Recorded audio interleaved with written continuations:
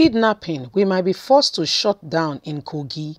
Hello, my wonderful people. This is the new normal now. And then Buhari and his cohorts are very comfortable. In fact, they are happy with the way things are going. This is what they visage. Because if you are not happy, you do something about it. Why do I say that? He's the commander of chief of the armed forces in Nigeria. He's the one to tell the army, okay, go to this place, restore normalcy, and do this and do that. But to a large extent, the security they said they are fighting, to put in place in Nigeria is all a scam. Make, false evidence appearing real. It's called fear, making it look like they are doing something, but really, truly, they are doing nothing. Well, in Kogi, they are saying, you know what, it's like we will have to shut down. They keep kidnapping our people, asking for huge ransom. We may have to shut down. Because what is happening, is unprecedented. These are pharmacists who come to the States to help people get medications, but it's becoming something else. Please don't forget to give us a thumbs up. Subscribe if this is your first time. God bless you. It is very worrisome, I must tell you. It is very threatening to every one of us and our existence. A situation where healthcare providers and their facilities are being attacked calls for urgent attention from all stakeholders, even in the bad situation, such as war. Healthcare providers are not usually attacked, reason being that they render services across the board. We swear to an oath to protect life, and so we don't have enemies. We take care of everybody, irrespective of your status in the society, whether you are a criminal or not. Even when criminals are apprehended on the highway, and they are being brought to the hospital, they are not being denied care, even with the assumption that they are criminals. They are being attended to first. So it becomes worrisome when we, the provider of essential services, especially those that deal with survival of everyone, are being attacked. This call for urgent attention.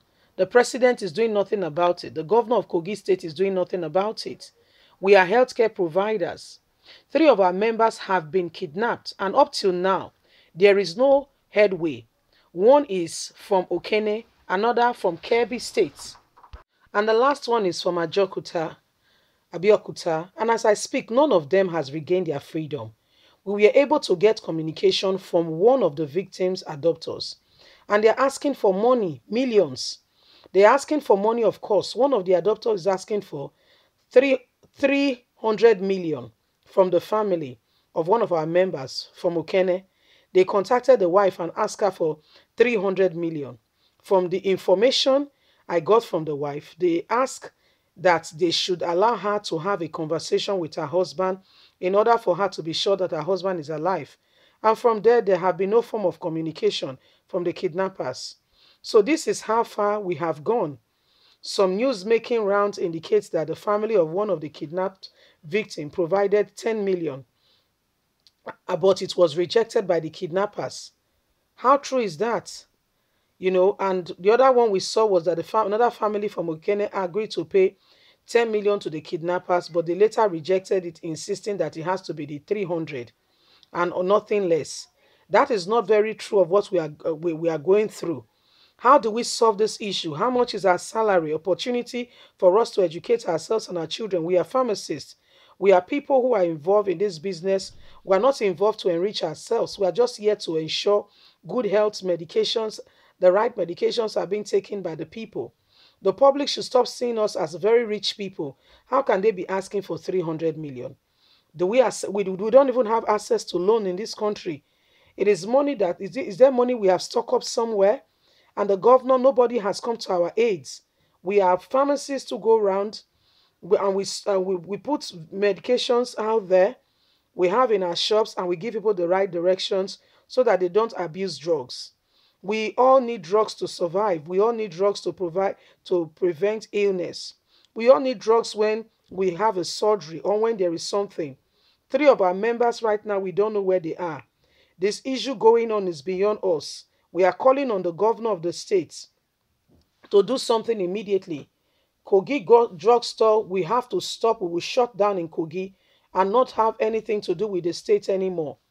Maybe then they will understand that we are really serious. These are things, unless something is done urgently, we are shutting down in Kogi. 3 of our members, we cannot give account to as to where they really are. This is very worrying. This is very worrying. This is very disturbing. So, my wonderful people, you've heard it all. Pharmacists are not happy with the current predicament that they are going through. 3 of their members have been apprehended, kidnapped in Kogi State, and they don't even know where they are.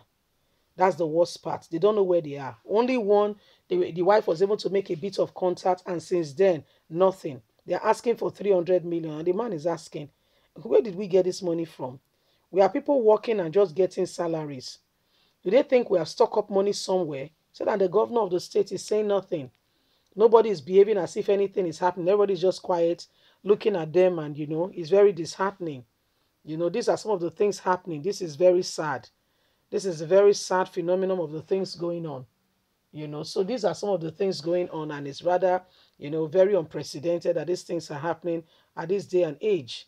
So my people, we cannot continue to pretend that all is well. And Kogi governor is facing presidency, forgetting that people will be alive to be able to vote. It's facing presidency, forgetting that there are dying issues and dying things that needs his urgent attention like yesterday. So how do we explain all this? Where do we go from here? How do we sort out this problem that is going on now that is staring us in the face? For the pharmacists to be coming out and saying we are shutting out, we are going to shut Kogi out. And the president of the country, of course, he's not bothered. He does not get your services because he has gone to the UK to get real original drugs. I'm not saying that your drugs are not original. I'm just trying to make a point. He has gone there to get the real ones, if you get what I mean. So he can't be bothered. If you like, people like they should die. Of course, they should die so that Fulanis can take over their land. That's the new plan. You see, this is what is going on, and Nigerians are watching. This is what is happening. This is what is going on. So Nigerians, there is serious cause for concern. We are watching these things, and these things are happening.